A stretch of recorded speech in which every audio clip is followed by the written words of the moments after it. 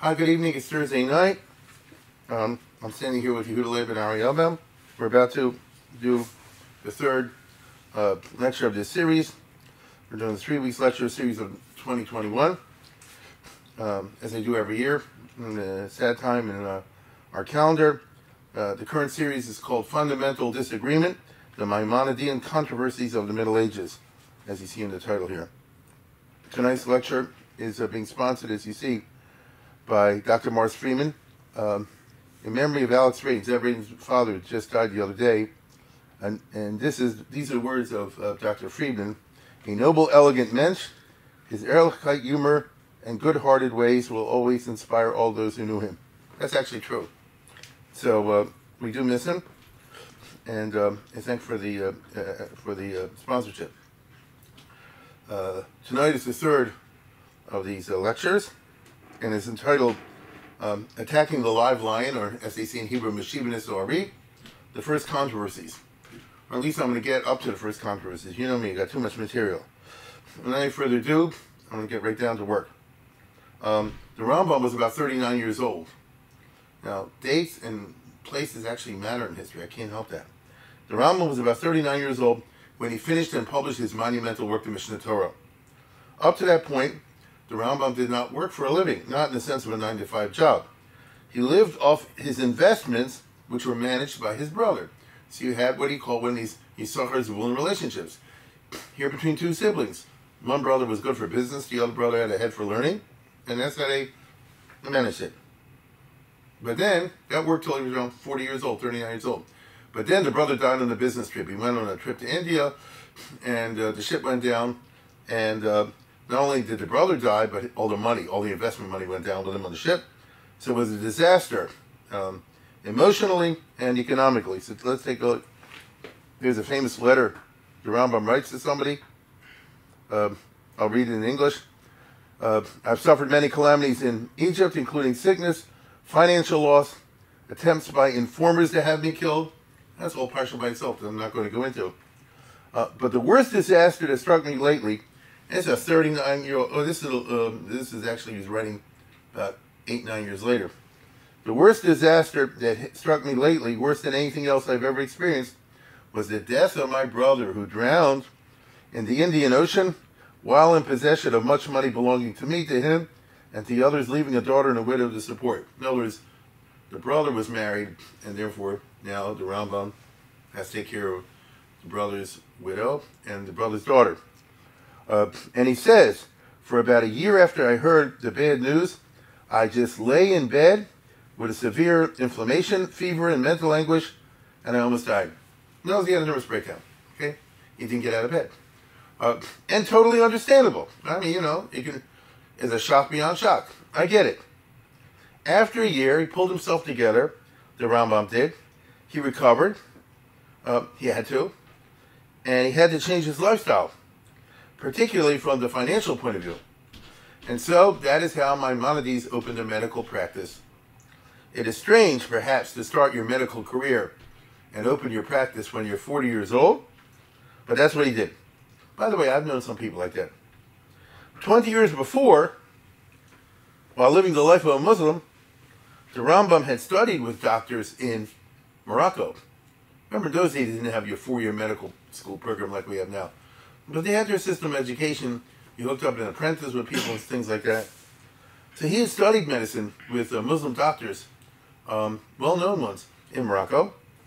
And he had obviously considered this kind of a career, because if when he was young, 20 years old or so and so were, he apprenticed, so he studied with MDs, he obviously had in mind to become a doctor. I say young, when he was 20. But as things turned out, and as we have seen, in his 20s and in his 30s, he had lived a life rather of a dayan, a mechaber seforim, and he also studied for fun natural philosophy and metaphysics. That's what he liked to do, all thanks to his brother, the businessman, who was able to bankroll him. I mean, as I said before, the Rambam had money which was invested with the brother. Now, a medical practice, if you take it seriously, eats up your time, right? His time for Jewish learning and his speculative, secular studies was gone. Now, the studies he had to keep up with were the medical books. Okay? Remember, the guy was a latecomer, and he had to stay on top of the game. And the Rambam will emerge, not overnight, as one of the most famous MDs, a very eminent medical practitioner. You don't do that just like that. He put a lot of time and effort into studying and mastering and, what's the right word, clinical and all the rest of it. And you just had to give a lot of time to your medical practice. I mean, not only the patients, I mean, improving the quality of your knowledge. And so, what I'm trying to get across is like this. There's Rambam A and Rambam B. The Rambam when he was in his 40s, 50s, and 60s, he died at 66, was a different person. The Rambam that the yeshiva world knows is the Rambam of the 20s and 30s. Isn't that interesting? Because there are many people, I'm sure, especially in yeshiva, the Rambam, Rishon, long ago, the guy in the picture, and so on and so forth. Actually, the Rambam, when he's holding and learning, hacking, writing his Pirush on the Mishnah, writing the Mishnah Torah, which is an unbelievable work, was in his 20s and 30s. When he's already more mature in life, that's when he had Z patients all day long. Now, he seems, in his medical practice, to have aimed for a VIP clientele, what they call today Gucci medicine, the Gucci medicine of the 12th century. I'm serious about that. In those days, though, unlike the Gucci medicine of today, the VIPs did not pay for a visit or treatment, but rather they took care of you in other ways. That's just the system in the Islamic world. Unlike the poor, who had to follow the doctor's office hours and were in an inferior position vis-a-vis the MD, in the case of the VIPs, the MDs had to be at their beck and call 24/7 with the attitude that the patient is doing the doctor a favor. You know, if the patient is the king, the prime minister, a general, a prince, and so on and so forth, I, the patient, am doing you a favor by letting you treat me. That's the mentality over here. For better or worse, that's the kind of practice that the Rambam chose and pursued. He was successful, but it killed any idea of a daily schedule because you have to be at their beck and call, and they might ask the MD to come and look at their friends, relatives, slaves, whatever. He writes in a famous letter, I go to the palace to see one person, then another officer comes over and says, give me a freebie, and then his wife comes over, a girlfriend, and says, give me a freebie, and check out my asthma, and I got a heart rhythm, and by the way, I got something with a wart in my back, and I'm walking funny, and my teeth are no good. And since you're dealing with all these high-level government officials and Arabs, you can never say no.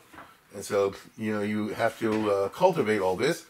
The idea being that when, I don't want to say like Christmas and New Year, but the Muslim equivalent of that, the guy will send you a check for 50K, 60K, something like that. That's how these guys operated. You understand?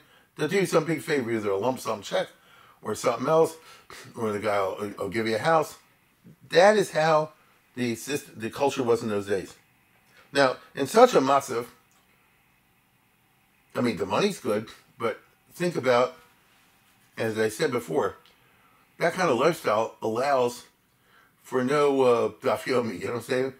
It allows for no such thing as putting in 3-4 hours into learning, or 3 and 4 hours to study metaphysics, right? You're into metaphysics now. You're into, back problems and dental and this and that and the other. And so you don't have the kind of schedule that a highly disciplined person like Maimonides was able to follow for the first 4 decades of his life, which allowed him to accomplish so much, right? So Torah scholarship was kind of out of the question, and it did not really happen. So what I mean is there are no more books.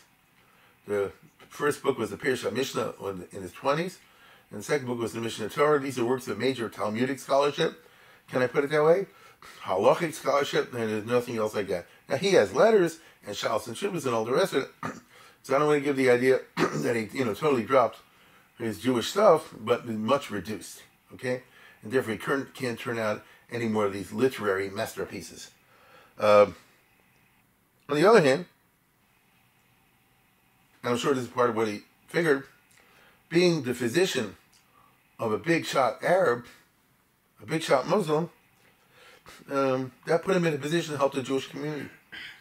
Because Jews, historically, especially in the Islamic world, relied very often on MDs who were Jewish and found favor in the eyes of the caliph, the sultan, and so forth, to treat the Jewish community better. That's how it went. If your doctor's Jewish and you like him, one of the ways you might show favor to the doctor is by saying, all right, I won't make this gezerah on the Jews, something like that. So you can be very sure that a guy like the Rambam, when he was a big shot with the officials in Egypt at that time had an empire. It's called the Ayyubid Empire. Saladin, who was the king at that time, you may remember, defeated the Crusaders and reconquered Palestine. And he ruled India and Iraq. So they had a big empire. And one of the guys near the top, now the Rambam was not the doctor of Saladin, which is what they often write that in books, that's not true. But he was a doctor of the prime minister and later of another king. And the prime minister was Al-Fadil, and he was a very important person. Don't take it from me. The Qadi Al-Fadil is a very famous individual, and he ran the bureaucratic side of the empire. And so to have a guy like that as your patient, along with his friends, is very important, and that certainly helped the Jews politically. Okay, so it helped put him in a position to help the Jewish community, and a position to help himself, because these are the years when the past came to haunt him, and Arabs from Morocco heard about this new famous doctor Maimonides, and they said, hey, he used to be a Muslim back in Morocco, and that means he's chayav misa, because once you're a Muslim, you can't switch back to being Jewish. Christians have the same law. And they traveled to Egypt to report on him. They told on him, and he could have easily gotten killed.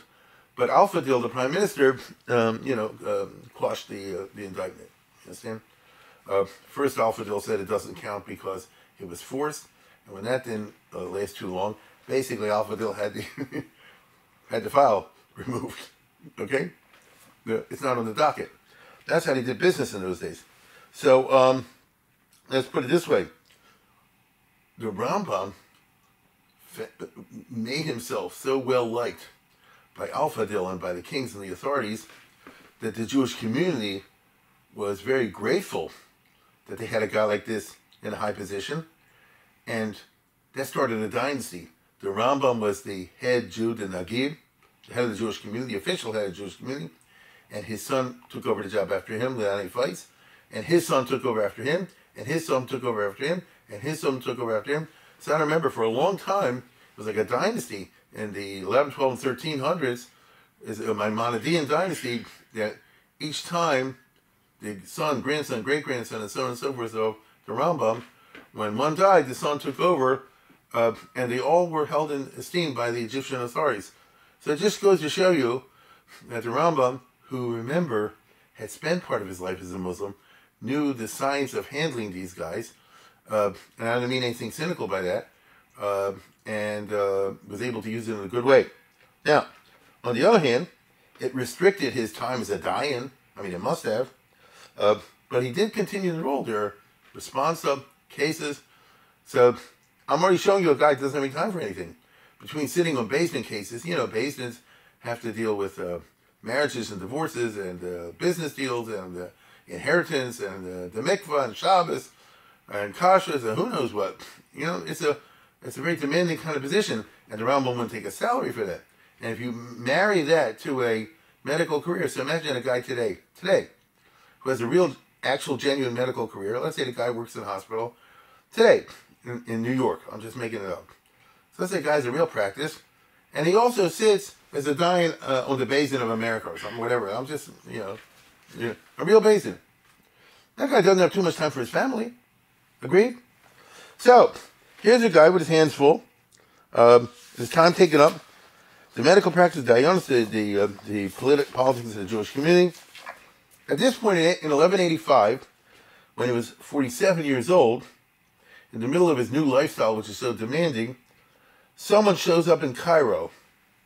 Someone from a somewhat similar background, though nowhere near the level stature of Maimonides. This someone, his name was Yosef ben Yehuda ibn Shimon. Yosef ben Yehuda ibn Shimon. This guy was from Morocco. He too had lived as a Muslim Marano, and he studied medicine. And now he had fled to Egypt to come out of the closet and embrace Judaism. He too was interested in Torah, in math and science, in philosophy and theology. The difference, of course, was this guy was a pygmy, whereas Maimonides was a giant. I mean, he didn't know much. For regular, he was educated, but not anywhere in the same universe as the Rambam, and he knew it. Yosef ben Yehuda realized this, and he appealed to the Rambam to take him under his wings. Create a curriculum for me, please, and guide me in my studies, both Hebrew and English. I want to know the truth, and I know that you are the only person who knows the truth. Now, this guy was not interested in Lumdus and Iyun, as Maimonides had been, because the guy was already 25 years old. He'd been a Marano. He was no yeshiva bacher. It's not possible to master Shas when you're 25 and you want to just continue with a regular life. There's no time. But on the other hand, the guy was interested in the philosophical interpretation of the Torah, which of course required an education in metaphysics. Now, metaphysics, in turn, requires an education in mathematics and in logic. These are old subjects that they used to teach in classic schools long ago. The Rambam, for example, had written his first book when he was 16 years old on formal logic. I told you, the guy was not normal. No? He didn't write about the Battle of Gettysburg or poetry. He wrote a book. He got his kicks out of writing a book on formal logic. Now, or logic terms, actually. So it was a strange relationship from our perspective today. Let's go to the next slide. Imagine a guy goes to Rav Soloveitchik, and he says, I want to learn under you Kantian philosophy. Rav Soloveitchik could teach it. He knew Kantian philosophy. Very few people went to Rav Soloveitchik, and why he said, come to learn you, classic philosophy. Most of them want to learn Gemara. Agreed? I'll say it again. He knew this stuff, a PhD and so forth, and especially Kantian philosophy, he knew it. But that's usually not why somebody comes to learn under you. Now, but that's what happened with Maimonides.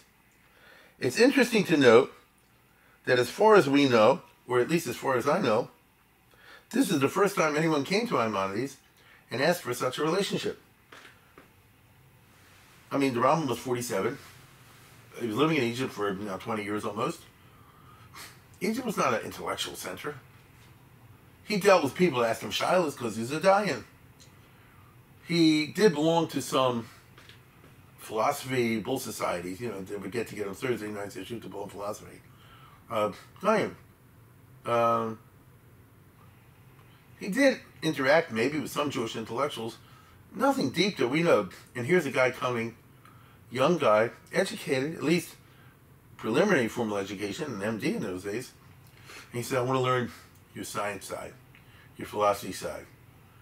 It's a little bit like the Meister A. Rottenberg told me when he went, I don't know, 1960 or something like that, to Rav Moshe Feinstein. He said, I want to learn halacha under you. And Rav Moshe Feinstein said, I guess everybody's coming just to learn Gemara. This is wonderful. I've been looking for somebody who's interested in learning halacha. I want to give it over. And there was a whole group of people, Rottenberg and Ryan Bluth and so forth and so on. They actually wanted to have this kind of halacha relationship. In the case over here, they're coming to appeal to Rambam, this one guy. So I want to learn all this theology and philosophy your way. Okay? Now, the busy Rambam took the time and taught this guy logic, math, and astronomy. So I told you, so salvation. He went to learn, tell somebody in yeshiva, I want to, what do you call it? Time machine. Go back in time machine. You get to learn Chavrusa with the Rambam. Whoa! It's with the Rambam. What do you learn? Mathematics. It's funny. Now, the prep course for mathematics, the prep course for metaphysics, of course, was indeed logic, math, and astronomy, especially logic and math, because you have to think in logical terms. But then, this guy, Yosef ben Yehuda, moved to Syria to set up a medical practice in Aleppo. And so he and the Rambam never did get around to actual metaphysics. Notice, he wanted to teach him this stuff. The Rambam said, first you have to learn the basic stuff. And he learned it with him. And then when time came for graduate stuff, the guy left. And therefore he never got around to the actual metaphysics, which got the juicy stuff. Because when you learn the metaphysics, then the idea was that now you'll get the philosophical, true interpretation of the Torah, which is what the guy was interested in. Okay? Now, in doing this, the Rambam, who defined the, one second here. Right. In doing this, the Rambam, who defined the prep course as Meister Bereshis, knows he taught him logic, mathematics, astronomy, So that's called Maaseh Breshit. If you look in, this is very controversial, I'm saying, and I'll speak about it a little bit more in a few moments. But the Gemara, the Mishnah, talks about Maaseh Breshit and Maaseh Merkava. Literally, it means like this: what exactly happened in 6 days of creation? I'll tell you exactly. It says, "Let there be light." The Lord said, "Let there be man. Let there be water and grass and so forth." How did that happen? I said, well, it says, he said, "Let it be." Yeah, I get it. So God spoke, assuming that he spoke in a regular way. God said, "Let there be man." Now, tell me the mechanics of that. It didn't just go boing. There's some mechanics to it. That's the question of Maaseh Breshit. What exactly happened? And you may say, if you're talking about creation, something from nothing, assuming that you have something from nothing. So what do you mean, how did it happen? No, I wonder how it happened. How did material come from the immaterial? These kind of questions, okay? Now, and then, that's the easy stuff. Then comes Maaseh Merkava, where the prophet Ezekiel saw God riding around on a chariot, described in various ways. So then you're already talking about metaphysics, okay? Now, in this case, the Rambam was following the Mishnaic teaching. There's a very famous Mishnah over here, let's see. Many know it. In Chagiga it says, "Ein darshan b'arayos b'shlosha." You don't discuss matters of arayos, of laws involving sexuality with too large of a class, only 3 people. Lo ma'aser b'reishis b'shnayim. And you don't want to discuss Maaseh Breshit. It's so recondite. With a class of 2, you only want a class of 1. V'lo b'merkava yochid. When you get to Maaseh Merkava, you don't even teach one. So how do you teach it? Elam kin hayachacham maybe daiko. Well, if the guy's very smart and can understand a lot, the Gemara says, "Megal lo rashi prakim." You give him a few hints and then he has to figure it out on his own. That's what it says in the Mishnah. Okay? So, usually this is understood as mysticism, but the Rambam will understand this is metaphysics. And it goes on to say, but watch out. Anybody who looks at 4 things better than he wasn't born. You start to ask what was there before creation. Right? What was there after the end of time? You know, those kind of crazy questions. Then you can go off to there. You'll mess it up. But if you approach it, chacham, even with a great deal of wisdom, and you are perceptive, you can figure things on your own, then you can guide through hints. That's the Mishnaic teaching. So that's what Rambam was doing with this guy. He taught him the Maaseh Breshit part, which is the math, the science, and all the rest of it. Because the Rambam would say physics. I'll give you an example. Astronomy. Learn with astronomy. So you ask me, where do planets come from? Well, the first part is to learn how the planets operate. You see? What do you mean by planets? The real astronomy, of course, of that century, of that era. Then, after that, you'll talk about the question of how did the planets come to be from nothing. Okay? Now, so the Rambam was really fulfilling the dictum that you don't tell to him explicitly, but you give him basic hints. I guess you'd say roads of study. And if the person will then pursue this successfully, he will acquire it on his own, or not. Now, take a look at the next one. The Rambam himself, in his Mishnah Torah, which is a text for everybody, says, I'll read the second line. Bir kol elo advarim she'perek shlishi rabim. When you go through this material that's in the 3rd and 4th chapter of this part called Hilchos Yesodei HaTorah, which is the very beginning of his law code, and it deals with science of, I'll just use the word physics, as physics was understood in the Middle Ages. You know, everything comes from 4 parts: water, air, fire, and all that. So all that stuff is considered Hu HaNikra Maaseh Breshit. That's called Maaseh Breshit. The Kaksi Rabbanim and the rabbis teach in Darshan Brab Meibelu. This is a subject, Maaseh Breshit, that you don't discuss in public. It's only meant for a few capable people. You teach to a class of 1 person, meaning you pick the superior student if the superior student wishes to know it. The inferior student wishes to know it, you don't tell them, because they'll screw it up. You understand? They'll mess it up. But the superior student, if he or she wishes to know it, then you can teach them the science of that time.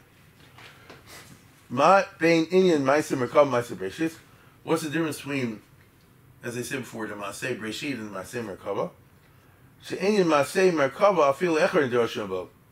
you can't even tell one student what it is. I told you, you can only hint to him. If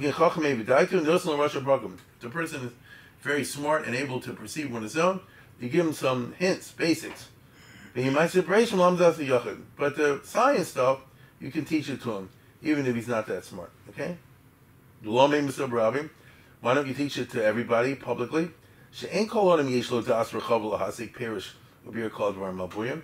The average guy in the public doesn't have the knowledge and the breadth of knowledge and the, shall I say, not knowledge only, but mature thinking to integrate and synthesize also material. And they'll misunderstand what you're saying and they'll think wrong things about God. That's more or less where Rambam is coming from this, okay? So my point is that let's go to the next one. Next one. He recognizes this. Here's the Pirush HaMishnah, where at greater words he says the same thing I just told you. If you look at the second paragraph, you don't teach it even to one person, but you just give him some hints. Hushi is Orer Meyasmo, if the person can figure out on his own, and figure it out, if I have to spell it out to you, that's a sign you're an inferior student. If I can just give you a few general hints, it's not even expressible, and you can get it on your own, then you're the right student. You see? So I'm just saying that to the Rambam, if he has a student who wants to know this stuff, it's not so simple. Now, obviously, the Rambam and this guy, Yosef ben Yehuda, must have clicked on some personal chemistry level. And in addition, the student must have asked many questions about the Torah and about its anthropomorphism, because the Torah is certainly very anthropomorphic. Isn't that true? The upshot of this was the Rambam's decision in his 40s, despite his killer schedule, to set aside some time and undertake the process of Megalin Lo Roshi Prakim, to give a few ideas out there to the student, trusting that the student will then be able to figure the rest out on his own, and then he'll find the intellectual solace that he is seeking. Can't spell it all out for you, it's too long, and anyway, I'm not supposed to. If I have to spell it out, it won't work, and you'll misunderstand it. But if you can understand the basic ways of thinking, I repeat, the ways of thinking about these subjects, then maybe you'll be able to get it. So, he started sending him letters on this subject. This is the guy that perplexed, the Murder Buchim. That's what it is. Letters he sends to the student. It's prefaced by a letter to the student, all the rest of it. So it's a bunch of letters sent to the student on discrete areas of philosophy and theology and Torah, with the idea that if the student follows the general mahalach of the thinking, the general line of thinking, he'll be able to put together the puzzle on his own. Okay? It was composed and sent chapter by chapter. Now, in my opinion, I find it's very interesting because I think the Rambam is pulled in two directions. After all, you're not supposed to discuss this stuff publicly, and that would imply you're not supposed to put it down on paper and certainly see it get published. On the one hand, it should be only written privately for this student, who he says has the necessary background, the right temperament, the right attitude and mind frame. See, basically, you should have told the guy, okay, read this letter and burn it, because I don't want it to fall into any other hands. But that's not what happened at all. On the other hand, clearly the Rambam, who did not, keep this private, the Rambam clearly wanted to share his hashkafas with qualified readers, by which I mean the secularly educated Jews, who are religious skeptics. They're orthoprax, as they say nowadays, rather than orthodox. They may follow the practices of traditional Judaism, but they don't hold the beliefs of Judaism. The Rambam felt, in my opinion, that he could get through to these types by showing them that orthodoxy, which means right thought, right? Orthodox thought, properly defined in an emunah tzerufa way, in a rational, purified, theological sense, actually was not what the masses usually take it to be. It's something else. The way to do this was to share the intellectual rigor of his own thinking, so that the skeptics would not think that Judaism relies on frummy books, Yebai Chopsies, but rather on scientific argument and proof. I'm trying to share with you, as best they understand, the mindset of Maimonides. That's how he saw it. He figured he had the scientific way of approaching the subject. The arguments that he had studied and constructed and all that were the arguments, and they would be persuasive to someone who is capable of high thought. Indeed, the Rambam states explicitly, let's look at the next one, in his book about the Guide for the Perplexed. He says, it's not for yeshiva guys. It's not my intention in this book, to teach it to the masses, and not to guys who are just at the beginning of their studies, like say the high school. This is not for high school students.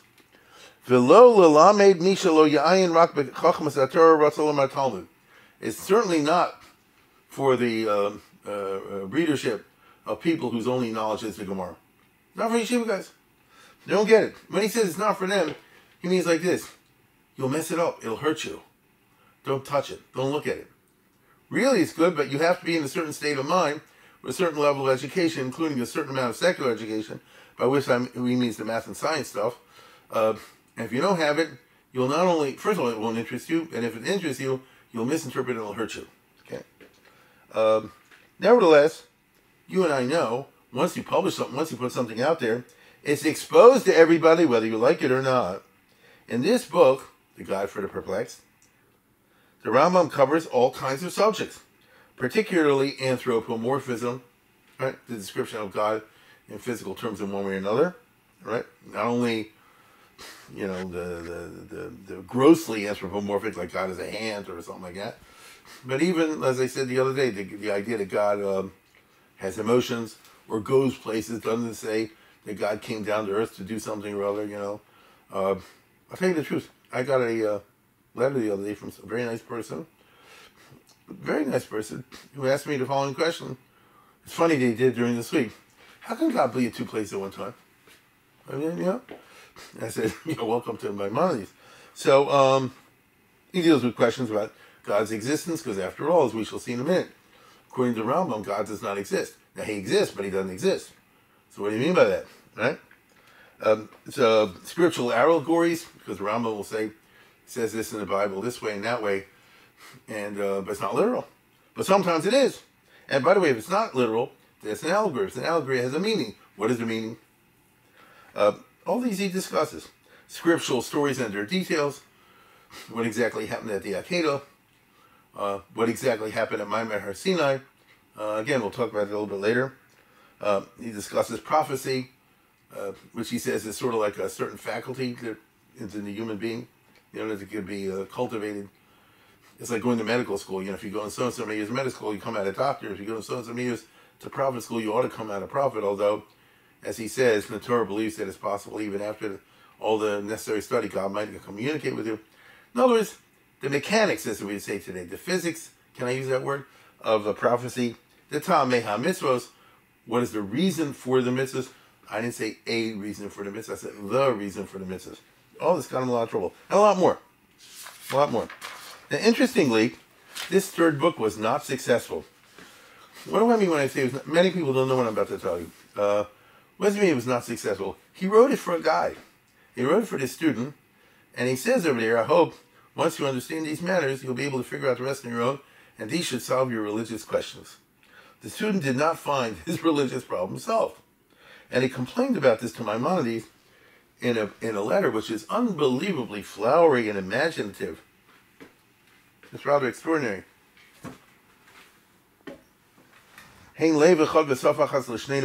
You and I, he writes to Maimonides, share one language. Knows we're really tight with each other. And no strangers ever passed in between us. Notice we have a real good relationship. And I always wanted just to dwell in the shadow of your friendship. But then he says like this, I have kindness on you. I'd like to hear your defense. Answer me if you can. What was the problem? You introduced me to this beautiful girl. I fell in love with her, and then she cheated on me. Yesterday,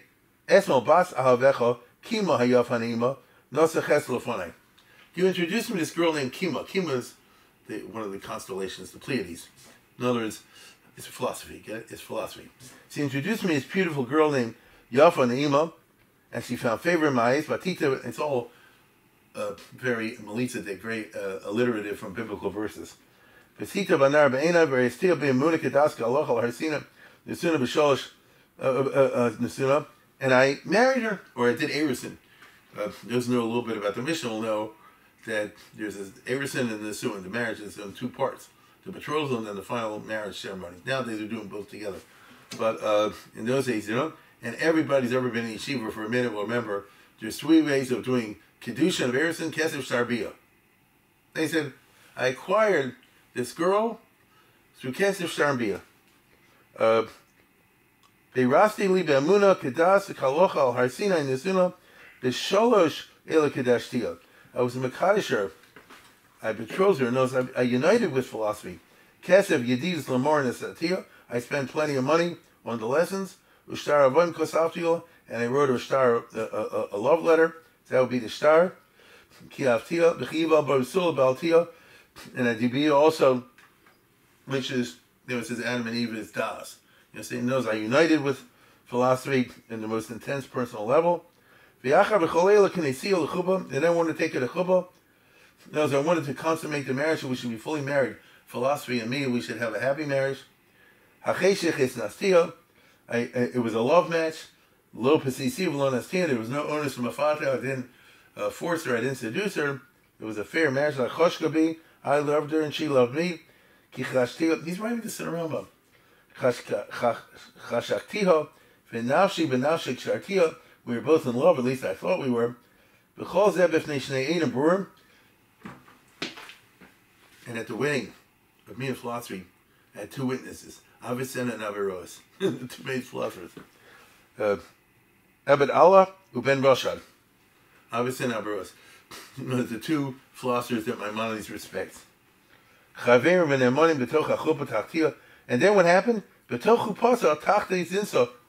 And right under the chuppah, she was mazana. She was unfaithful to me. In other words, it proved I hoped to unite with her and find answers through this unity with philosophy to the religious problems that are tearing my head.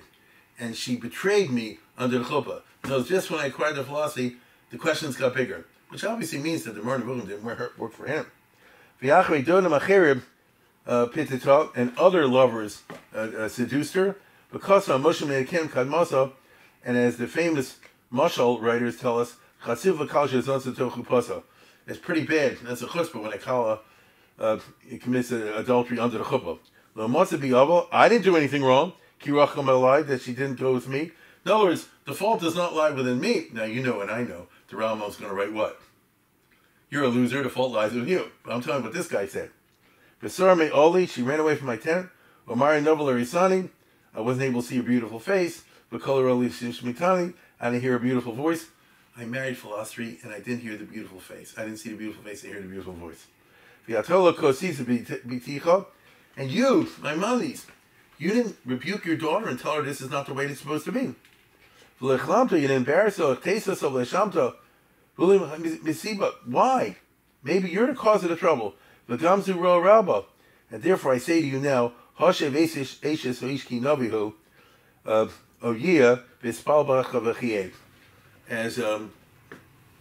God said to Abimelech, return Sarah, the wife to Abraham, he should pray for you. So I'm saying that to you. Return my wife, philosophy. If you don't answer me back, then I don't have time to see what Sarah said. I won't read the whole thing. So it's a very fascinating letter, and not so many people know that the God perplexed wasn't exactly necessary. Now, let's see the next slide. Good. The Rambam says what? My daughter's beautiful, you're the one who's inadequate. That'll take too long to read. But you can get the general idea. So, get a little bit of a spat over here. So much for guiding the perplexed.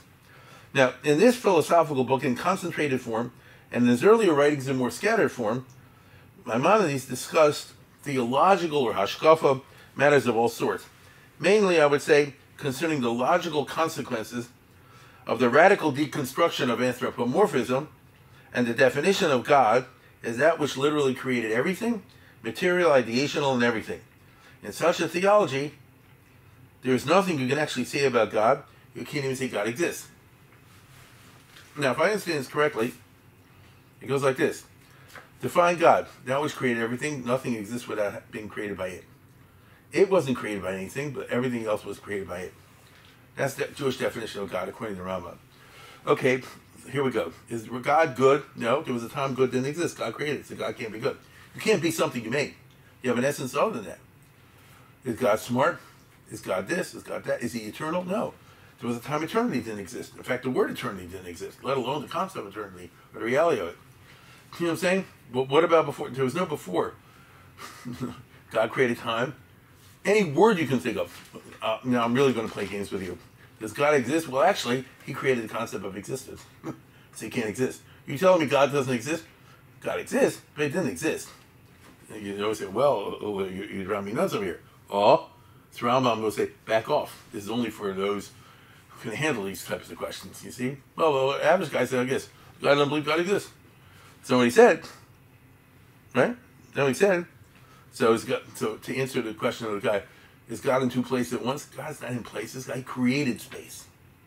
Is God in heaven? No, God is not in heaven. He created heaven. And so forth and so on and so forth, right? So you're telling me now that you have an unknowable God. So Ram will come back and, well, you can't say unknowable either, right? Incomprehensible God. Well, incomprehensible is also a context. The Arizal in the later centuries took this even to a more extreme. You see, God created the world out of nothing. Okay, who created nothing? You say, what do you mean by that? Well, think about it. Nothing is an idea. So once upon a time, nothing didn't exist.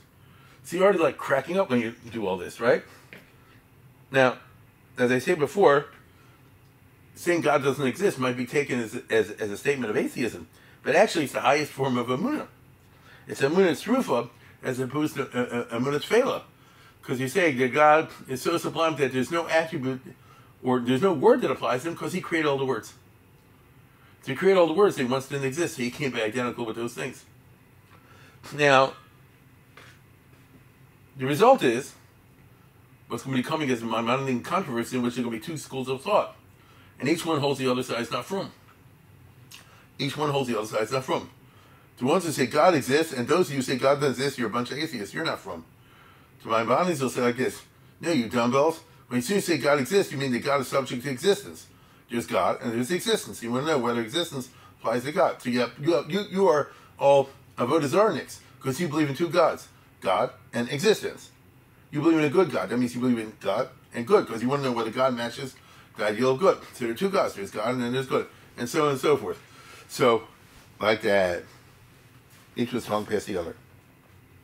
The stage, in other words, my friends, was set for the Maimonidean controversies.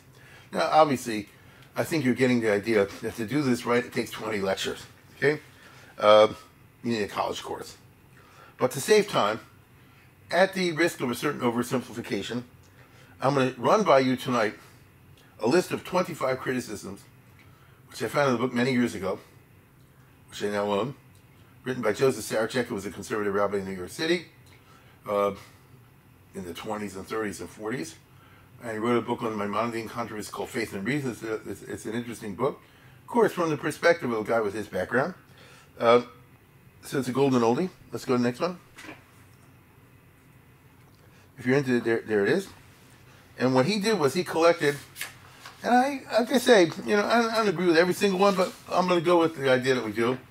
He collected what he would call a bill of indictments of 25 pieces that people had complaints about the Rambam one time or another over things that he said or they thought he said.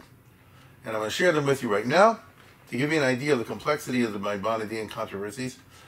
I won't go through each and every one in detail, but I do want to give you this overview. Tonight you're getting an overview of what the problems were. So here we go.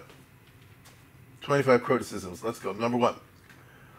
This is Sarachek now. Maimonides was one of the few Jewish teachers who took the extreme step of studying philosophy for its own sake and seeking consistently to bring a Jewish tradition in accord with it. Well, there's kind of truth to that. The Rambam liked philosophy because he held that's the truth. But, like I say, he was nuts over this stuff. The right kind of philosophy. Not even the methods of certain philosophical Gaonim satisfied him because the Kalam, which was, I told you the other day, that's what he considers the loser type of philosophy, the theology. Not even the Kalam was scientific enough. It took too much for granted. Secular studies were not unique before Maimonides. The Gaonim were familiar with these. We know, for example, Rav Hai Gong knew secular studies. but metaphysical, and Sadi, of course, metaphysical inquiry. And the use Maimonides made of it was new and people didn't feel comfortable. This is not what Rav Shach does in the Controversies yeshiva. Okay. Number 2, he incorporated philosophy into the code. This is true. If you learn the first part of the Rambam's code, it includes natural philosophy or science. He tells you, like I said before, this chapter is about Maisa Bereshis, which to him is a science course in physics. What matter is created of and what happens when matter disintegrates and things of that nature, the science of those days. Why is that part of halacha book? You see? Halacha book should tell us the laws and the rituals. What are you throwing this stuff in for? This, to the anti-Maimonists, wrongly emphasized the theoretical side of Judaism instead of the practical and vitiated the great work. And that's true. We'll see they eventually burned that part of the book because they were very offended by the idea of a guy trying to put science. By the way, they weren't wrong.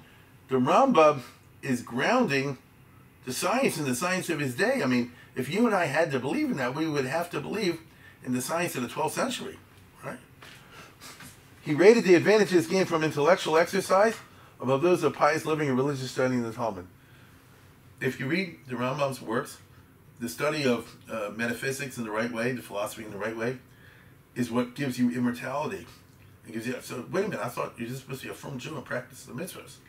And he seemed to be rating, as he says before, the advantages of intellectual exercise above those of pious living and religious study.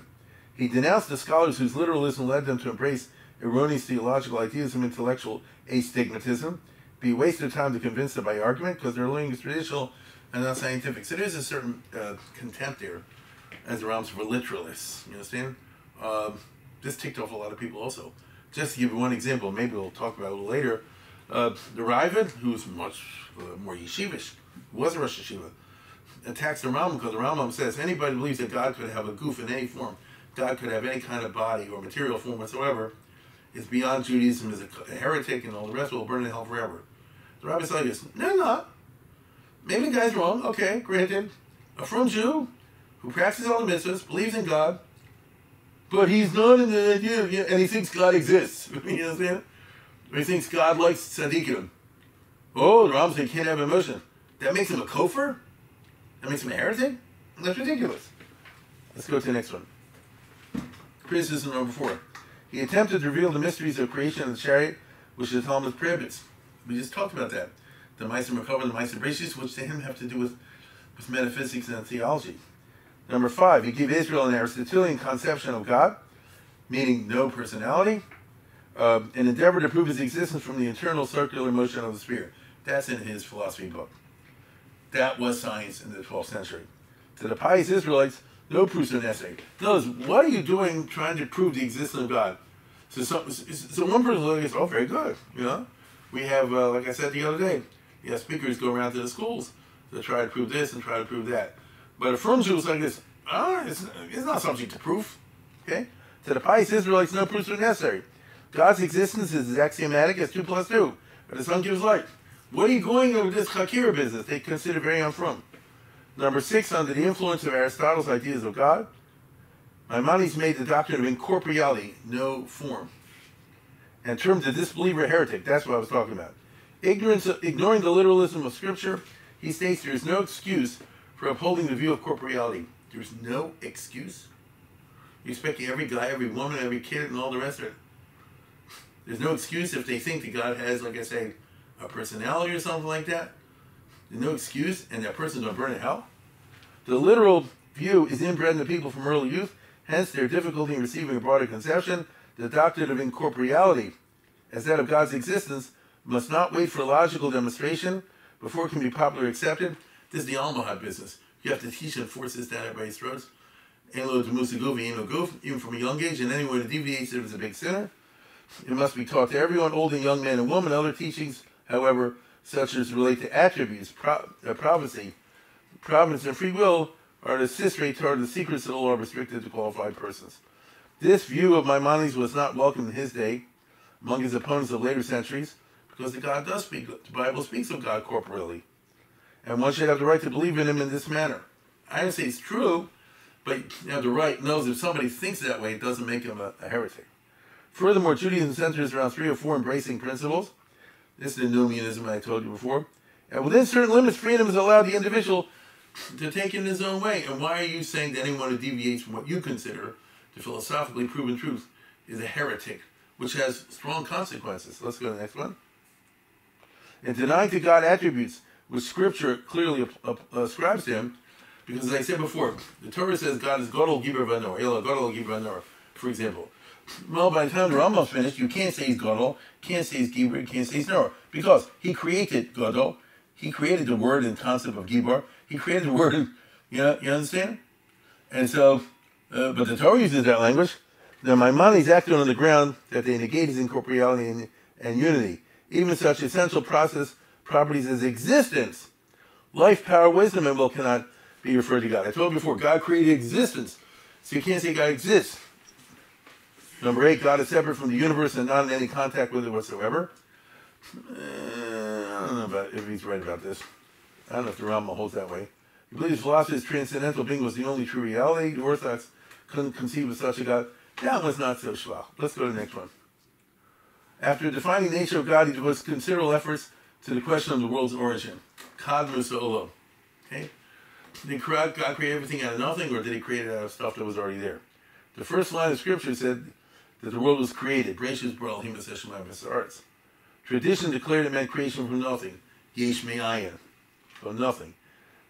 The Rambam loudly professes this view, but he provoked the people in the Guide for the Perplexed by saying that he would have rejected the Jewish teaching of creation if Aristotle had successfully proved the theory of the world's eternity. Right? He says those words. He says, as it happens, Aristotle wasn't able to prove it, and so I'm going to go with what the Torah says. That's why you say it's Yesh Me'ayin. His refusal to accept the Multi-Kalaman proof of divine existence, the Muslim theologians, is based on the fact that creation is a debatable problem. For he says, if the philosophical view of eternity is correct, the existence of God becomes uncertain. Well, can you imagine somebody reading this? I know what he means, but I can imagine how you take this, right? Some scholars saw in the regarding painted Aristotelian view a certain insincerity or equivocation of the Jewish idea of creation, which is usually Yesh Me'ayin, done. There was nothing, and there was something. Okay? Maimonides raised a doubt in some people as to his view on miracles. Did he believe in miracles? Which he did, but you'll see. He contended as a good Aristotelian that the laws of nature are supreme and immutable, and even God cannot interpose himself in the cosmos to alter the course. Not he can't, he doesn't. Okay? As for the miracles, he escaped the difficulty by assuming that when God created the world, he predetermined what changes in nature should happen, and traditionalists maintained that God can do whatever he wants. So in other words, the philosophical way and by the way, it's in the Chazal, philosophical ways to say, for example, the talking donkey was created before in the 6 days of creation. That's what it's meant, and other miracles. Why do you say that? If it's built into the Bria, then it didn't involve a change in nature, because once the first week was over of creation, no changes in nature. So he takes it. The Aristotelians will say there are no ever supernatural changes. The Rambam is not like that, but he's, what's the right word? Restrained when it comes to Nisim, as opposed to regular from Jew. Nisim are Gulim all the time. I mean, imagine a chassid, not to make fun of it, imagine a chassid saying, my rabbi can do this, that, and the other, and has. He cured people and all the rest. So then you have definitely no problem about God doing it or Moshe Rabbeinu. So why are you bringing up this philosophical business? His theory of providence, which is hashgacha, was open to attack because he made his action dependent on a person's intellectual association with active reason. Active reason was the active intellect. These are ideas that were scientific once and are not today. Basically, the active intellect, if I understand it correctly, goes like this. There's you and your soul, right? Because you have a life force animating you. So what happens when you die? Your body goes back to the ground, to offer vapor. We see that. What happens to the soul? It goes into the active intellect. You see, it goes back into the repository, this kind of stuff. And so providence depends on how much, while you're in the world, you developed, you cultivated your intellect so that it can survive and form the active intellect. Now, maybe I'm confusing you, but you get the idea. The more philosophical a person, the more divine protection he enjoys. Here he's talking about hashgacha, if God intervenes to help you out. Avram was in trouble and God helped him, right? What about me? I'm not Avram. God's not going to help me. I'm left a chance. That kind of idea. Hashgacha, klolis versus hashgacha pratis. And the Orthodox resented this as a blow against the Torah, which the pious, honest, and humble life is held to be desired above all else and deserving of the highest reward. So again, you go back to the idea, who does God want more? The one who cultivates his philosophical mind and has high and very abstract and logical thoughts? Or Ari Levin, person who goes out and helps the poor, and leper colony, and the lady that, struggled to raise a family. Like we say, the for me, your Bubby's Bubby, Why does she not get the highest reward? Okay? The authority of the Bible suffered most from its reliance on philosophy. For every philosopher is a rationalist, and Maimonides rationalized the Bible from two motives. First of all, he had another criterion of truth beside revelation. So in other words, it's got to make sense from the philosophical point of view. And secondly, we wanted to make the Bible agree with the formulated Greek philosophy. So he taught us the first step that Scripture must not be taken literally. I want to repeat, it's not exactly true. Sometimes he takes it literally. Sometimes he does not. That is how big fights broke out 100 years after his death. And he criticized preachers who think that wisdom consists of knowing the meaning of words. That's in the Akdam of the Perichelik, where he says, the problem is these people read these midrashim or agathos, they take them literally, and the problem is they preach it to the others, so they're sharing their ignorance with them. Okay? The dilemma of choosing the alternatives of literalism, let's go to the next one, or the metaphorical method, literal or metaphorical, confronts only the person who combines, traditional and universal, knows English and Hebrew. The simple person need not concern himself with rationalistic exegesis. He also treated the Torah as ordinary legislation, Nemus Medini, and seemed to belittle its supernatural purpose and origin. So the Rambam would say, why does it say, thou shalt not kill, thou shalt not steal? Well, it's a social contract. Can't a society steal and kill? Really? That's why God Almighty said all these sublime words? Yeah. In fact, most of them, this is in the Torah, if you learn Vuchim anyway, they're there to organize society, put it on a good level. That lowers its Kedusha level. You understand? I mean, the United States of America has good laws also to help society in the social contract, and people to get along with each other. This was kashrus, for example, is stay away from bad food. Well, we have the Department of Agriculture. We don't have to worry about that. By stressing certain practical ends of the Torah, bodily health, social justice, inculcation of the correct opinion, traveled a long way from the traditional concept that the Torah is a mystic bond, osi beinu benechem, between God and Israel. You notice trivialized the mitzvahs. His interpretation of Sinaitic revelation met criticism. Now here, if you ask the Rambam, what happened to Maimonidean when the Torah was given, they'll say this is not simple. Because, according to the Rambam, you can't become a prophet until you reach a certain level. And you have to go through all kinds of training, exercise, education. The Jewish people, 7 weeks out of Egypt, weren't holding on that level. So, yet they says that they had a revelation on the Har Sinai, but they weren't holding and able to understand it. And so, how could this be? And the Rambam, famously and controversially, says, well, the people didn't reach the prophetic level which would fit them for reception of the commandments. Well, they said they did. And they heard only a voice. Moses heard articulated sounds. So according to Rambam and Mordechai, what happened to Har Sinai was, when God said the different commandments, they heard like this, and only Moshe heard the words. Really? And that the voice did not emanate directly from God was an instrument created for that purpose. That already makes sense. God is not of a voice box. So he created a voice. That I can hear. Right? But the other parts that they didn't experience anything, they didn't know what they were hearing, only Moses heard stuff, that's weird. Or at least most people held it's weird. Maimonides held that Moses heard articulate physical speech coming from a voice. It didn't believe that a sort of communion of Moses' spirit and divine mind took place. He asserted, if Scripture did not teach that Moses heard a voice speaking to him, I would accept the latter interpretation. So basically trivialized, or seemed to trivialize, Shavuos, the Maimon Har Sinai. The traditionalists were troubled by his ambiguous explanation of the term prophecy, which I told before. It's like medical school. If you reach a certain level, you get prophecy, which made it seem one thing in the case of Moshe Rabbeinu, another one in the case of the prophets. That's not controversial. Everybody holds from that. Moshe was at a higher level. Connected with this was the view that prophecy was a natural faculty. So that they got from the Greeks. That, you have it within you, a normal person. not someone with a handicap, not some, a normal person has with them the ability to reach, but you have to cultivate it. To use RE capital terms, you have to first train yourself in meditation, and then Kedusha, and you will yourself level to level, and you and I can be prophets. Okay? Depend only for the greater part upon a person's developed powers rather than the arbitrary selection of God. It's not exactly true what he's saying here, because Rambam holds that God has to pick you. But anyway, he was inclined to minimize the importance of the miracles of the prophets. Right? Let's go to the next one. He denied that angels were corporeal beings, regarding them as identical with the intelligences of Aristotle. The Rambam has a long section on angels, and he helps us, you say that Torah. Normally he says there are 10 types of angels. But he don't mean angels like you think flying around, with wings. This was a severe blow to the prevalent angelology in mystical and traditional circles. 16, he taught that all scriptural stories which angels appear or speak are dreams or visions. Whoa! Last week was Parshas Balak. In Parshas Balak, Bilam has an encounter with the talking donkey. But he does it with an angel, the Malach Hashem. Oh, well, if it's an angel, it didn't happen. It was a dream. Now, it happened in the prophetic sense. It's not a fantasy. It happened in the sense that he had this prophecy, but it didn't happen physically. Physically, there's no talking donkey. It's not that he doesn't believe in talking donkey because it's not possible for a donkey to talk. God can do it if he wants to.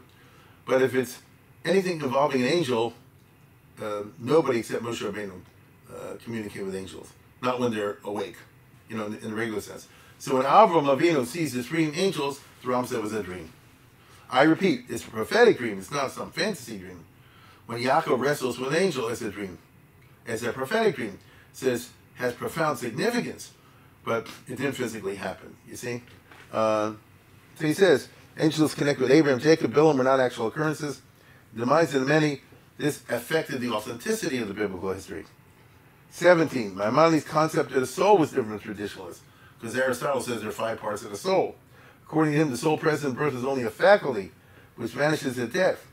Only one chelik of the soul, the part you cultivated.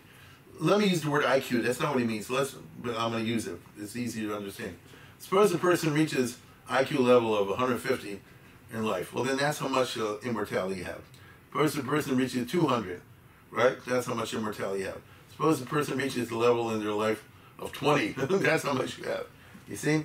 The real immortal soul is the intellect, which becomes united through knowledge with the active universal intellect. And knows the chelik of the soul. Tell this to regular Jews. And they don't know what they're talking about. His quest for the meaning of the mitzvahs, precepts, were ineffectual, and affirmed that each one had a reason. I emphasize the word a reason. So if you know a reason, and we'll get to this next time, you killed the mitzvah. He applied a sort of comparative research method in explaining such concepts as the sacrificial cult of wearing a wool and linen and the planting of mixed seed, wearing disguised clothes and use of incense. According to Rambam, why you have so much? What's the reason behind the incense in the temple? Well, the meat smells. What's the reason for shatnez? Well, the priests in Egypt used to wear that, so we're anti-Egyptian priestology. Really? What's the reason for karbonos? Well, people at that time were superstitious, so you had to give a religion that involves karbonos. Really? Okay? His view that certain foods are prohibited because of their unwholesomeness turned the Orthodoxy against him. Because let's face it, ham is unhealthy. No, it's not. See? The opposition of Maimonides for assigning reasons emanate from 2 classes of people. Those who objected in principle because they want the Talmudic view that the laws are the arbitrary wishes of an absolute wise God and don't speculate on their reason. Notice God has, I don't want to use this term, but I will, infinite intelligence. The Rambam should be. Infinite intelligence. With infinite intelligence, you can't understand the reason why. Those who, like Nachmanides and the mystics, were displeased with historical and social reasons because the mystics will say they're Kabbalistic reasons, not the one that you offered. He taught that the permanent life in the world would come to be spiritual, not physical. We'll deal with this in a little bit. Well, the summum bonum, the highest goal in the end, is attainable by enlightened people of every religion. There's nothing particularly Jewish in it. And his conception of the after, I'll deal with this a little bit later. In his commentary on the Mishnah and the Mishnah Torah treated resurrection very meagerly. Again, I'll deal with this more later. What happens to you in the end? Do you survive just as a soul, or do you actually come back as a physical person? Let's go to the next one. He held that the Medrash and Haggadah were not intended to be taken literally, but to teach and embellish a text of the Bible. This is not unique to the Rambam at all. Okay? And he doesn't hold, I want to be clear about this, contrary to what they say in these books. The Rambam doesn't say every Medrash is not literal. Some are, but some are not. Okay? Same thing, stories in the Bible. Some are literal, some are not. There will be people later on who will say we follow his footsteps, we don't believe any of it's literal, but that's not what the Rambam said. The question becomes very important because Jews are forced to take a definite stand towards the authority of the Haggadah on account of polemical disputations. He means that when the Ramban was challenged by Pablo Christianity, the guy threw a bunch of midrashim at him. You see? Let's go to the next one. He departed from the customary thought in denouncing astrology. The Gemara is full of astrology. The Rambam says astrology is baloney. It's bupkis. He says the first subject I studied when I was a kid and mastered it, and it's a bunch of baloney. Zero. Okay? He denied the existence of Shadim. He formulated a creed having debatable philosophical principles and laying unconventional stress on certain selected beliefs. Who gave you the right to say that Judaism consists of 13 principles? If you don't adhere to each and every one of them, you're a bad Jew. Who appointed you God? It's not the Torah. Where'd you get this idea from? Okay? And why? How do you pick the ones you pick? The establishment of a creed was not Jewish. It had a Mohammedan flavor. You know, it sounds like he picked it up from the Arabs. There's certain things you have to believe in. It's a violation of nomianism, as I said before, okay? People raise the question, did the Maimonides write a maximum or a minimum creed? That's the famous kasha. Wait a minute. You have to believe in Chias Mason. You have to believe in, I don't know what he's got there. You know, Brias Olam. Do you have to believe in Shatnez? A firm Jew will say like this. Do you have to believe in Lavan? Lavan existed? I mean, you have to believe in everything in the Torah, you see? So what do you pick these things for? And finally, the last of them, his Book of Laws and Mishnah Torah, upset the scholars, regardless of the merits of the code, considered to be a work of genius that had shortcomings, and we talked about it last time, for which the author was not forgiven. A, he didn't include the sources or the footnotes. B, he didn't include the names of the Talmudic authors. Then he omitted the dissenting points of view. He only gives you the bottom line. And finally, he established the law beyond appeal and aspired that his work should supplant the Talmud. Now, that's not really what it meant, but that's how it was taken, because he said, all you need is my book and the Chumash, and you're on your own. You don't need anything else. So it sounds like he was trying to knock out the Gemara. Right or wrong, and with a quibble or two, these are broadly correct. And it gives you at least an idea, even if you don't understand everything I just said, because I ran through it pretty quickly. But even if you don't, it gives you an idea of the broad nature of the problems that his variegated writings led among people. And if the Rambam hadn't been a great person, people say, big deal, who cares what he says? He clearly was not an idiot. Clearly was a gadol. Clearly was a gadolador. Then it really bothered them that someone who clearly was a gadolador is saying things that sound treif or sound funny, even though the average person out there couldn't exactly tell you why he sounded funny because they weren't so educated. Now, during the lifetime of Maimonides, his reputation grew and grew over the years for a whole bunch of reasons. First of all, he was an important rabbi and he wouldn't take a salary. That's an important sheet of his. He won't take a penny. That way, he has more integrity. That is true. Right? That's why he was a doctor. It is true. If I don't take and before that, he relied on his brother. If I don't take a penny for you, then I'm not worried about what you're going to do to me, okay? He didn't need a raise, as it were. Second of all, the Rambam has a long essay on the importance of not taking money in his Pirush on Pirkei Avos. Secondly, the Goyim held of him. You know, Ibn Ezra says, why did God arrange it that Moshe Rabbeinu, the greatest Jew ever, should be raised in a Pharaoh's palace and have a public school education, shall we say? And he went to boys' hieroglyphics. Why was that? Shouldn't Moshe Rabbeinu have been born in Bnei Brak and learned in the Panavish Cheder and so on and so forth? And Ibn Ezra gives a number of reasons. One of the reasons is the Jewish people, it's like Rodney Dangerfield, they give no respect, right? If you just had a Jewish background. If he had a PhD from the Goyim, that's a different story, right? So Moses was a prince of Egypt, so they give him respect, which is an interesting commentary of the Pirkei Avos. Of the Ibn Ezra. Same thing with the Rambam. They say like this: the guy's the doctor of the prime minister, of the new king. The people read his medical books. Whoa! So the creds he had among the non-Jews gave him a lot of credit with the Jews. And I might say that these guys held of him as a real MD and a philosopher. I told you, Rambam belonged to one or two discussion clubs, both societies where they talked over philosophical questions. We have Islamic sources on this. So what I'm trying to say is like this. What other Rishon was a player in the world? Rashi, Tosfos, Rashba, Ritva, Ramban, and all that. They're rabbis. They're important people in the Jewish community. They're great scholars. Which one was chashuv as an intellectual and thinker in the non-Jewish world, in the broad universal world? Only Maimonides, at least that I can think of. Besides his Jewish knowledge, he was considered a major MD. Besides his Jewish knowledge, he was considered a major philosopher. Totally independent of his Jewish stuff. That gave him incredible stature. I'll say it again. Who do we know? Tell me a rabbi today, a great scholar, I can't think of any, who's a player out there in the world.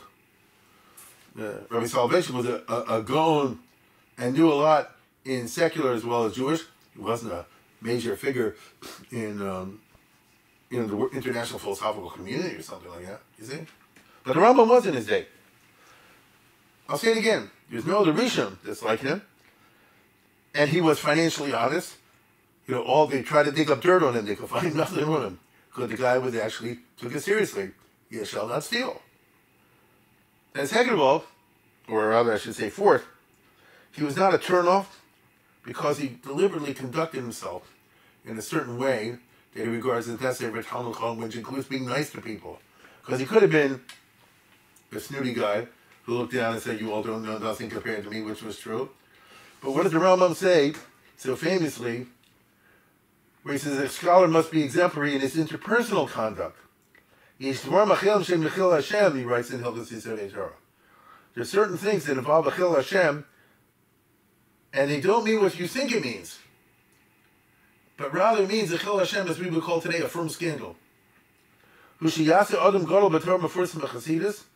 If a person is considered a great Talmud Chacham and very frum,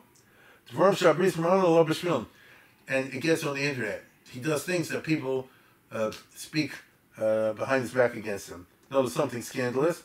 I'll be shame of errors, and it might not be necessarily something that's a sin. Is unworthy conduct. And he gives several examples from the Gemara. If he goes to the store and doesn't pay on time, even if he pays later, it might look like he's not paying on time. It's the Gemara Yuma. He's taking advantage of being around, he doesn't pay. Not that it's true, but it looks like that.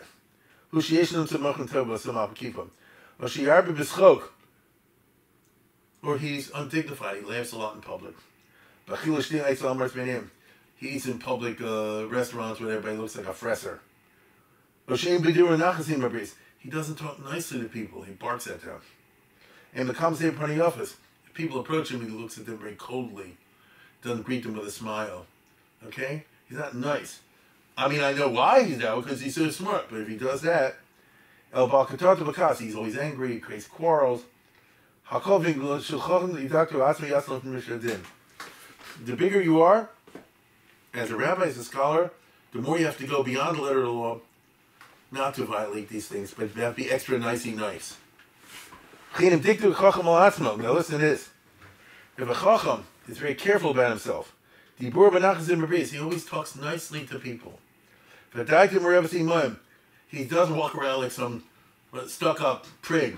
He's nice. He can mix with people. He smiles. He doesn't return insults. He gives cover to people even though they're beneath him. He's absolutely honest in business. He doesn't hang around bull sessions. Whenever you see him, he's learning in Talis and Tefillin. He always conducts himself more than necessary. But not weird. He's not, to the point he's a hermit and a super from nut. Okay? Below Yishloma, people shouldn't look like he's a nut. And therefore he makes himself very popular. People like to be around him. He's a turn on. If they want to imitate him, Hari is a Kiddush Hashem. That's a Kiddush Hashem. Right? So the Rambam, as far as I know, And that's the pasuk, by the way, the Ihavtas Hashem Elokechem. You have to make the name of God beloved, but you can only do it by your conduct. So, as far as I know, the way it's described in the few letters and encounters that we've found in the Ge'ez elsewhere, the Rambam was like that. So people knew he's a great scholar, he's a nice guy. And finally, fifth, even if you held that he made a few mistakes here and there in the Mishnah Torah, it could be. Like the Raden, once in a while, the Raden says the Rambam's wrong here and there. The other. Say what you want. The guy was holding in Gan Shas. If you tell me make a mistake here, stipulating that, because he might not be wrong, but let's say he made a mistake here, mistake there. Come on. The guy is at least a Gadol Hador. Nobody can write the Mishnah Torah, right? Without knowing everything, even if he didn't get everything exactly right. So this made his reputation grow and grow. The fact that his reputation grew and grew did not prevent personal attacks on him. Such is the nature of machlokes in the yeshiva circles of Baghdad, and that was the Bnei Brak of that time. His reputation did not matter. Instead, you have over there Shmuel ben Eli, who was the Gaon. Now, Baghdad was the capital of the Arab Empire until the Arab Empire fell apart. By the time of the Rambam, the Arab Empire had fallen apart. And once upon a time, Baghdad was the head of the two great yeshivas. They were the leading centers of Talmudic studies in the world. And the people in charge of these yeshivas had gone and had international authority. But then it all fell apart as the Arab Empire fell apart. And instead, new centers of Torah scholarship arose in the West, which is where the Rambam came from. There was an attempt in the Rambam's lifetime, in the 12th century, to revive the Gaonic yeshiva and the glory in Baghdad. They made an attempt. There was a guy, Shmuel ben Eli, who was rich, and he built a big yeshiva with hundreds of guys. And he was chashiv, he got involved with the government. He had a lot of power and authority. It looked like he was restoring the glory of the Gaonic era. He had a daughter, by the way, who was a Tanakh expert, and she used to give shiurim in the yeshiva, sitting behind the screen in Tanakh. The famous traveler, Pesachia of Regensburg, he's like Benjamin, he's like the Jewish Marco Polo. There's like 5 or 10 Jewish Marco Polos. Like Benjamin Tudela, you've heard of. It's one of Pesachia of Regensburg. He goes to Baghdad, he said, well, she's giving the class, I think it was in Tanakh, but she's sitting behind the screen, So the guy was cool, but I'll use Baghdad to represent these circles. They disliked the Rambam personally because he was the poster child of post-Gaonism, which was a new unpalatable reality, because you can't revive the once unchallenged sway of the Gaonic yeshivas. By the 12th century, the clock could not be turned back to the Tkufat HaGaonim. Now, the other Shonim lived far away, and they always used deferential rhetoric vis-a-vis the Gaonim, especially in Spain. It's, oh, you guys are great, and we send you money, all the rest of it, even though they ran the show in France and Spain their own way. By contrast, the Rambam had moved to the Middle East, cultivated a network of fans, and was not deferential to the Gaonim, not really. He held that his rabbis, the Spanish Rishonim, were in no way inferior to the Gaonim. Moreover, the current Gaonim of his time, in private letters, he considers them losers. He wouldn't say so publicly, but it was evident. So therefore you have the bad blood and the predisposition of Baghdad to scrutinize the writings of Maimonides to find faults. Now, since his mystique lay in being a paragon of Torah knowledge and secular knowledge, Baghdad was predisposed to ferret out any kfira, any heresy they could discover. I emphasize kfira because I'm not talking about arguments against his halachic rulings like I told you the other day. He had a fight about whether he can go in the river, not on Shabbos. That's a halachic argument. Now, here we go. Baghdad scrutinized the various writings and concluded that the Rambam did not believe in Chiyas HaMesim and physical resurrection. If you're righteous and you die, you go to heaven, done. Now, they were quite aware that the Rambam himself in his Mishnah commentary had included Chiyas HaMesim as one of the 13 principles of Judaism. Those anybody who doesn't subscribe to that, even the 13 principles, is outside the pale. Nevertheless, everywhere else, whenever he talks about about life after death, he omits Chiyas HaMesim and instead talks about life after death, in the sense of immortality of soul. So what are we arguing over here? To you and I, it probably doesn't even matter that much.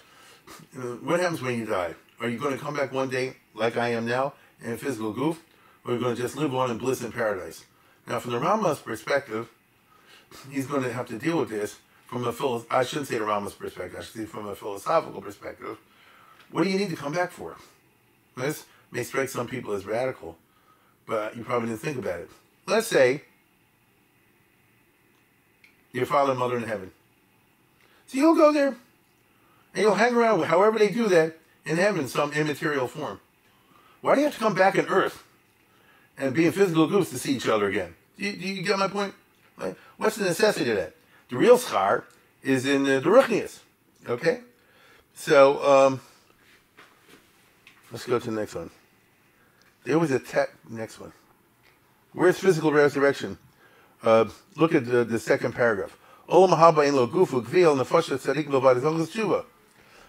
is the nefesh. It's like angels, right? And there's no eating and drinking. It's a purely spiritual existence, right? Now, basically, for the yeshivas in Baghdad, yeshiva circles in Baghdad, were accusing Maimonides of being hypocritical bull artists. The dumb masses, you tell you have to believe in physical resurrection, but you yourself do not. Now, Rambam was angry about this. To defend himself, when he was 53 years old, in 1191, he wrote and published an essay on resurrection. Here he says something unusual. Listen closely. You live, you die, you come back, and then you die again. And you don't come back, but you live in spiritual bliss. It's a little bit weird. So again, take a great, I'm going to just give you an example. Take a great side. Rashi.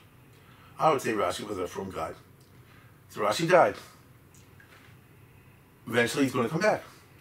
And we'll see Rashi. And he was 66 when he died. Well, he'll look better. And I'm serious. He'll live a long time. And we'll have the benefit of seeing Rashi like that physically. But eventually he will die and live in heaven in bliss. Which is a better existence than living a nice physical existence here. I think everybody can understand that.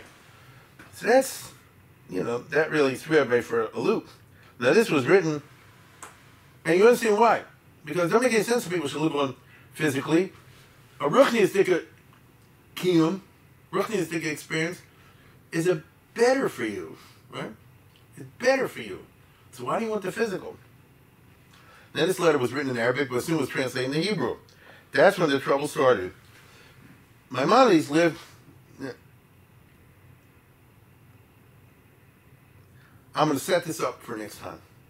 The Rambam lived in Cairo, happy to have escaped persecution in Andalusia and Muslim Spain, which was now empty of Jews because they either killed or chased the Jews out or forced them to convert.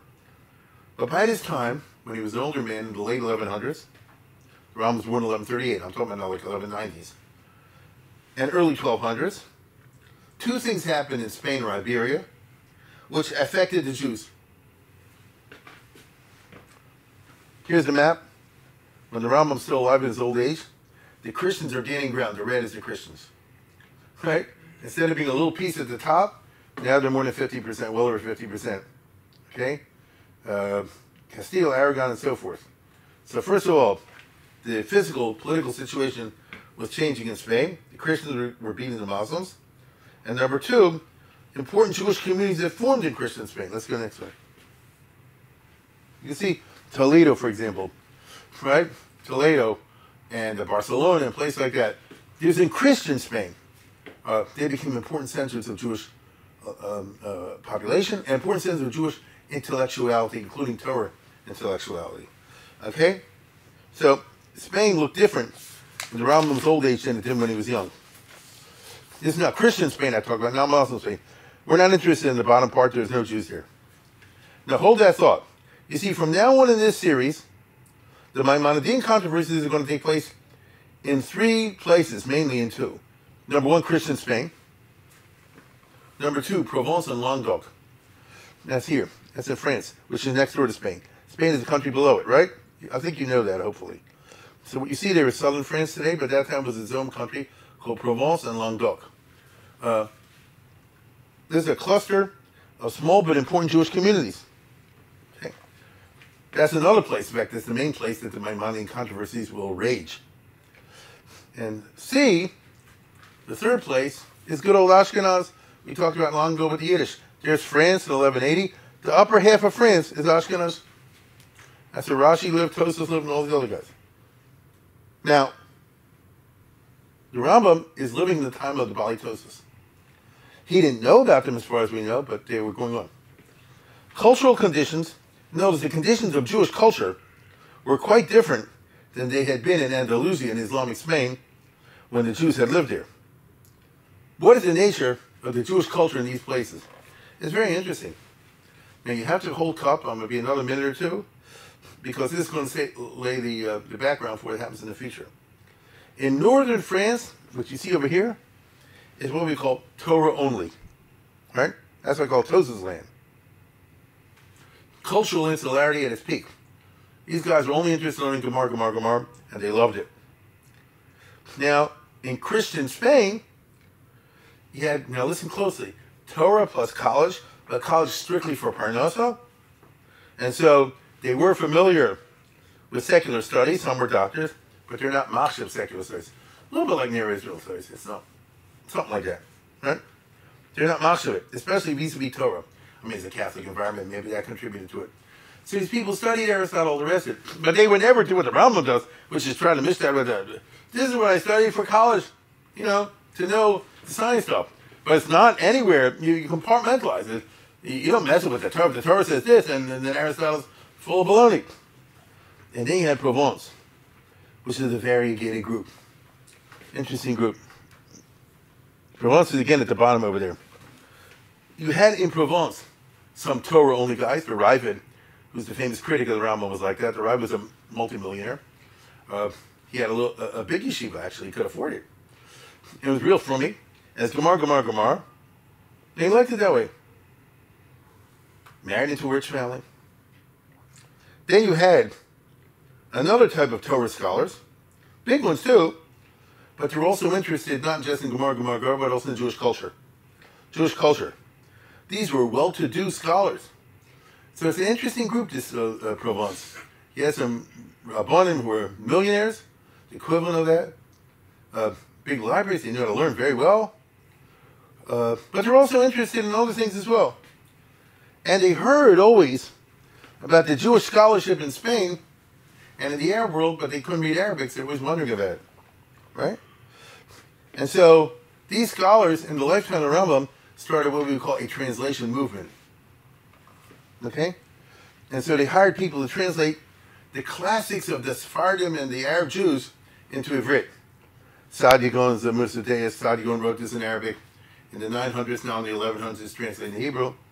The Chovas HaLevavos is the same thing. Chovas HaLevavos was written in Spain in the 1000s in Arabic. Now it's translated in Provence in the Hebrew. The Kuzari, for crying out loud, is written in Arabic, but now it's translated into Provence in Hebrew. And the Sefer Shirashim, that's the ultimate dictative book. The main dictative guy in Spain wrote dictative books in Arabic.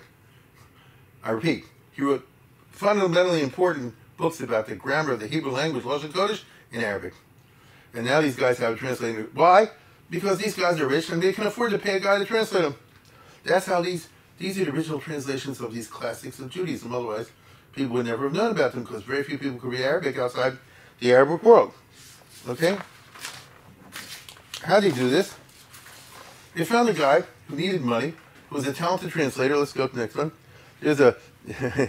if you go to Spain, and I've been there, one of the interesting things they do is the Spanish put up here and there statues. That's a Catholic country. A famous rabbi. There's a statue of the Rambam. In Cordoba, if you see it, the Rambam would freak out because he's against statues. Whatever. There's statues of Shlomo ibn Gaviro and some other poets. Here's one, obviously in front of a restaurant in Granada, of Ibn Tibbon. Ibn Tibbon. Ibn Tibbon is the name of a family we will come across in which they made their money by translating from Arabic to Hebrew. The original guy was from Spain. He ran away from persecution. He went to Provence.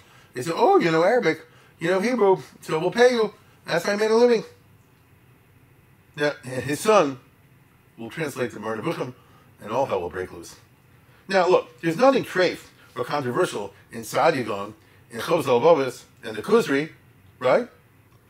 Now, again, I repeat, these were serious Talmidei Chachamim, mainly into Gemara, but also interested in other aspects of Jewish culture, like medieval Jewish philosophy. So here we go.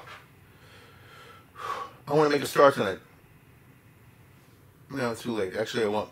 Just make sure you keep these facts in mind, and next time, I'll go into the first of these real controversies, which raged in Christian Spain, in Provence and Languedoc, and in northern France. The three most important communities at the time, in terms of Torah scholarship, something the Rambam himself acknowledged, as we shall see. But meanwhile, I'll be quiet and say good night.